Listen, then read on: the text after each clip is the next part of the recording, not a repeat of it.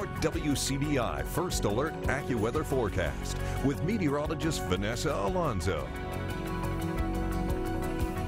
Good morning. Thank you so much for joining us here on Sunrise. The time now is 5:18. We are waking up this morning on a quiet note, nothing compared to what we woke up to 24 hours ago with showers and thunderstorms moving in, making way for what was a very active Easter Sunday for us. Here are the tornado reports from the last 24 hours. Of course, we've been getting confirmed reports of tornadoes in Monroe, Louisiana, into Noxubee County, in our viewing area, and of course those two violent large tornadoes in southern Mississippi. Of course, for us locally, you just saw the report from Stephanie Poole from the damage in Noxubee County, and you saw that video of what looked to be a tornado on the ground north of Macon. So the National Weather Service office in Jackson will be looking at the damage today to determine if it was a tornado or straight line winds, and if it was a tornado, what scale on the enhanced Fujita scale was it, determining on how strong the winds were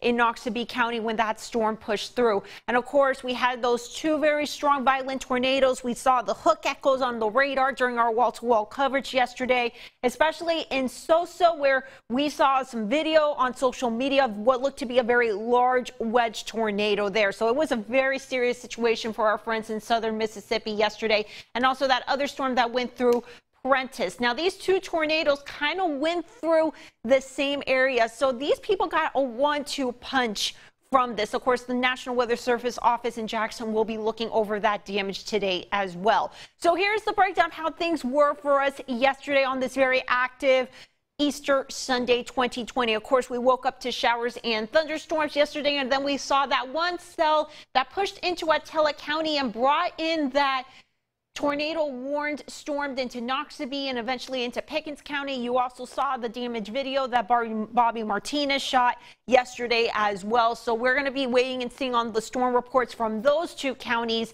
on that, and of course the reports from the southern part of the state. And then we had a break yesterday evening around 8-9 o'clock, and then we watched this other line, this squall line, kind of like bowing out, bring in some strong winds into the area, prompting severe thunderstorm warnings around 9-10 o'clock last night. By midnight, the entire event was over for us.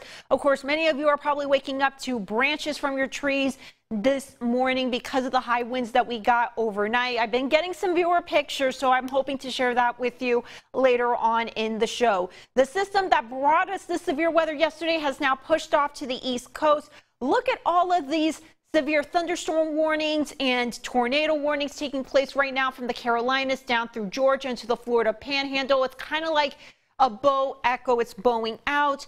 Thankfully for us, we're dealing with more quiet weather moving in right now. Temperatures right now sitting in the 50s, only topping out in the lower 60s today for high temperatures.